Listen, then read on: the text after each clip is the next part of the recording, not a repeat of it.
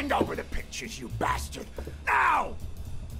Otherwise, you're gonna be dead meat, hear me? Hi guys, and welcome back to SwitchUp. Now, as you know, I like to do my performance reviews of titles that I'm interested in to see if they're worth picking up. Unfortunately, the next game we're about to look at is Blacksad, an adventure title which looks to take a lot of inspiration from Telltale games. But unfortunately, very quickly, in terms of the performance, well, it's case closed. Why? Let's find out.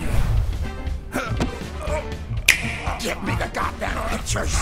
Now, if you're unfamiliar with a Telltale style adventure, you'll know that you control your character from a third-person perspective. In Blacksad, it's no different. However, immediately, you'll notice something slightly strange. Not only does your character move at a very slow rate, but there are no buttons to increase that speed. There's no quick walk, and there's no run. Now, while this on its own wouldn't be a huge issue, it is a slight irritation, no doubt. The frame rate is running between 20 and 30 frames per second, and the movement is tied to that frame rate. So you'll notice when it dips, your character seems to almost move in slow motion. The world around you could look really nice, but unfortunately it loads in very slowly. It's particularly noticeable in handheld mode, where entire walls of texture will gradually load in around you, and it's very jarring indeed.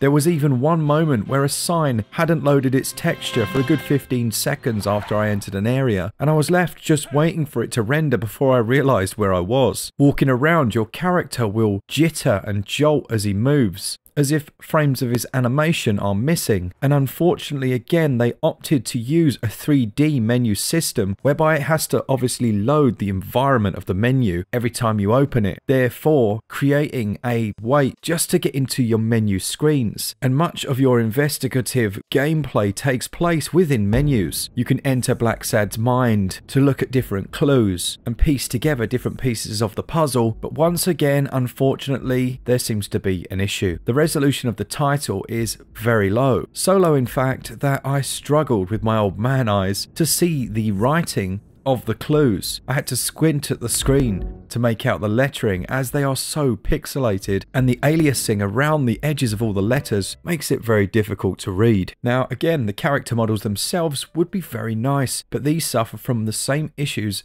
that I mentioned on the textured walls and surfaces. Sometimes they will just seem to downsample in quality as you move around the world, and when entering a cutscene, it may take a while for their textures to load onto their character. In docked, it really isn't any better. All the issues are there that I've mentioned already, and just a few strange quirks. For example, when you're investigating a case in the game, sometimes you can enter a focus mode whereby you look for different clues in the environment around you. On the left of the screen, you'll see 3 icons representing the different senses. However, these are so small, and when you're in docked mode particularly, you just can't see them. I had to literally put my face an inch from the screen to work out what each of these was. And once again, it just feels like a touch of polish wouldn't have gone amiss by either blowing these up in size or even just labeling them. For all its faults and flaws visually, the story of Blacksad so far has been quite intriguing, but I just haven't been able to fully engage. It really is messy at this point in time. There are quick time events as well, and it's as if your inputs are delayed when you're trying to do these, and again, I would put that down to the poor performance. It feels like the whole game's been dunked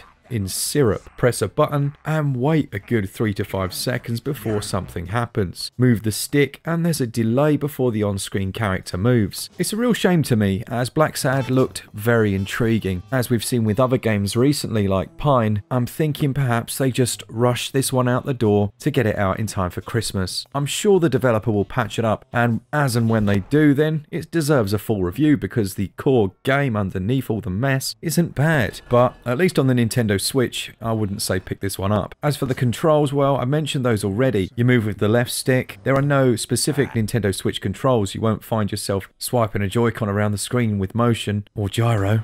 But the lack of any run button, as mentioned, is a real pain. And the strange way you transition screens, you have to walk off the edge of a screen, and then there's a loading bar before it will then begin the actual loading process to get you to the next. It's just odd, very strange. In terms of the audio of the game, it is absolutely excellent. There's no doubt about it. The soundtrack is perfect for the New York setting, and the jazz music in the background just fits everything nicely.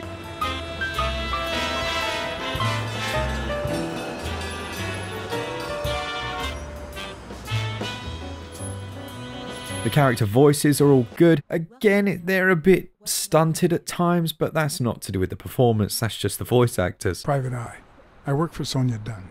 Where the performance affects the sound though, is when everything slows down to a crawl and the on-screen characters lose lip sync. And all of a sudden it's like you're in a old Bruce Lee kung fu movie. It really does lose track of everything. And once again, you are reminded that the polish has not been applied. Sir, the first woman to run a boxing gym. I can tell you that the still images on the eShop absolutely are not from the Nintendo Switch version, but at least they didn't put a trailer on from another platform. As for file size, it's absolutely massive. The game comes in at around about 21 or 22 gigabytes, which is understandable with all the characters' voice acting, but really, when you put it side by side with something like The Tourist, which yeah, it doesn't have voice acting, but my word, it looks amazing and runs at 60 frames per second and comes in at under 300 megabytes, well, it's a little bit embarrassing to be honest. I really like what publisher Microids do, and I hope they spend the time on the game, and I guarantee if they do, I'll give it a full review based on the entire game. But as it stands right now, it's borderline unplayable, and unfortunately I could not recommend it. If you have any other questions, then pop them down below and I'll do my best to answer them. A big thanks to our patrons who support the channel each and every month, and as always, for all things Switch all the time, keep it Switch up. Cheers guys, see ya! Well, I might be blind as a bat, but as you can certainly see, I have two wonderfully functional